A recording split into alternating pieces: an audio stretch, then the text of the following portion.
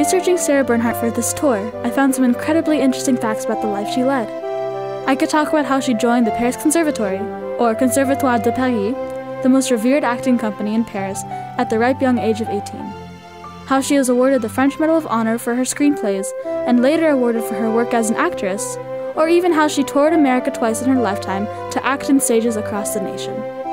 But instead, I'd like to share a story in particular that especially connected with me. In 1863, Sarah invited her younger sister Regina to accompany her to a party held by her acting company.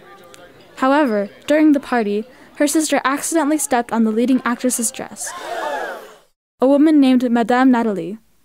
When Regina tried to apologize, the older actress pushed her off, causing Sarah's sister to stumble and fall, cutting her forehead. Sarah got so mad at the actress that they started arguing, leading Sarah to smack the other woman in the face.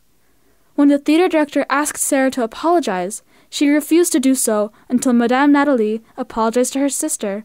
But the actress also refused, further demanding that Sarah be dropped from her upcoming role until she apologized. Even though Sarah had the leading role and could have easily kept it, she walked out of the company instead.